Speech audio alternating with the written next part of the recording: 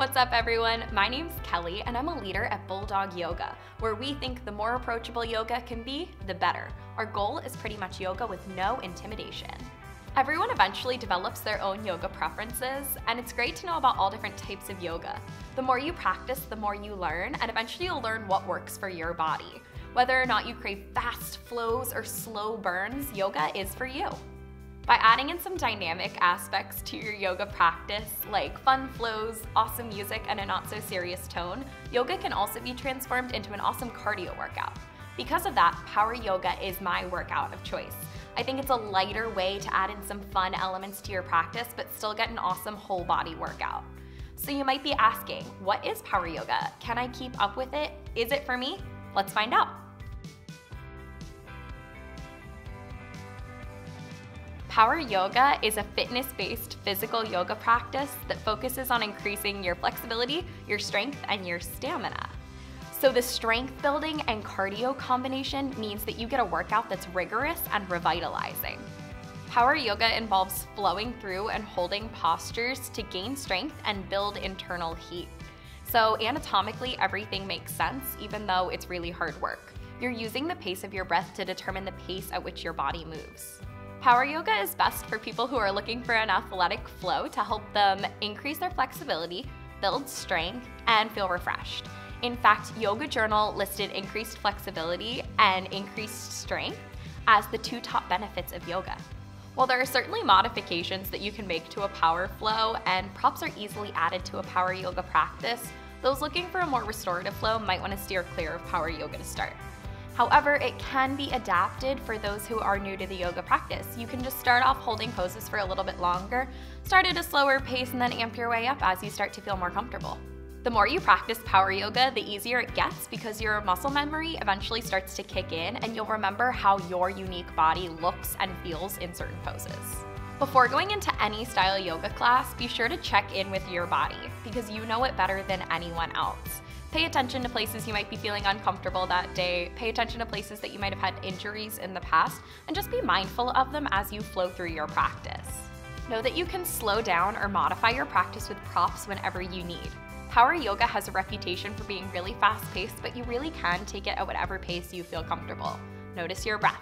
Like I said before, the faster you're breathing, the faster your flow's gonna get, and the slower, calmer, more controlled your breath is, the slower, calmer, more controlled your practice is. Also, know it's okay to take rests during power yoga. Child's pose, downward facing dog, laying on your back, or standing tall in mountain pose at the top of your mat are all awesome postures to take when you really need a reset.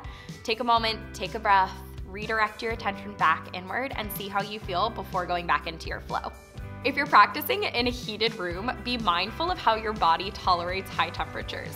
Sometimes we have the tendency to get overheated when we're breathing in our strong yogic breath. That internal fire is building, you're getting hot, you're getting sweaty, everything's fueled up. Just take a second, pause, take a deep breath in, sigh it out, and release some of that internal heat. You'll immediately feel cooler, more chill, more relaxed. I like to tell people who take my classes that the most important skill that you can have as a yogi is listening well. Get yourself out of autopilot. As long as you're receptive to your leader's alignment cues, you will learn all that you need to know about yoga while you practice. Turn your listening ears on, people. You might be asking yourself, where can I do power yoga?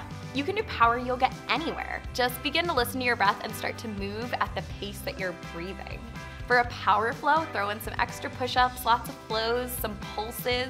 See how your internal heat starts to build, and send your breath and your attention to the areas of your body that might need some extra strength building. Even though you don't need one, typically power yoga uses a heated studio just because it helps your body safely move from a state of stiffness into a state of increased flexibility. So that heat really allows your muscles and tendons to get a little bit looser and longer and leaner the more you practice. You don't need anything to practice power yoga, just a little motivation. You can practice in a studio, in your living room, or on the beach with friends. Just start to channel your breath, generate some internal heat, and synchronize your physical yoga postures to your breath. Inhale, you lengthen. Exhale, you deepen. No mats, no props, no heated studio necessary. There is typically no meditation or chanting in power yoga. It's a more physical practice which calls upon your body to engage in a moving meditation rather than just sitting in stillness. So no pressure to learn Sanskrit or listen to kirtan music if that's not your vibe. I know it's not mine. Yoga is the art of awareness, so all you have to do is pay attention to how your body is moving and how you feel at that given moment. Unlike a sport, you're working your entire body, so you're not overworking the same few muscles or building strength only in isolated areas of your body. It's a more refined, defined, definitive practice that works your entire body, strengthening it and making it flexible in all areas. You always have the option of varying the intensity of your practice in power yoga too. On days you're feeling more mellow, slow it down, feel the burn, kind of calm yourself and hold poses a little bit longer. But on days that you want a booty burning flow, amp it up, throw in some pulses, throw in some push-ups, and get at that cardio.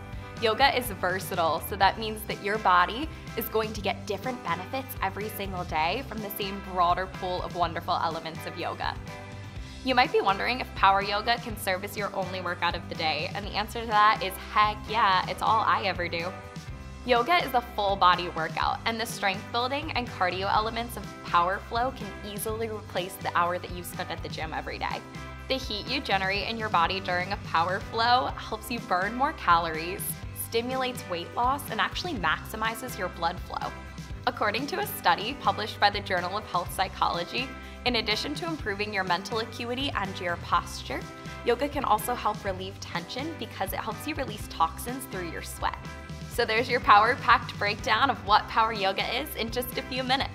Feel free to submit any remaining questions you may have in the comments down below, and be sure to let us know what you learned about power yoga today.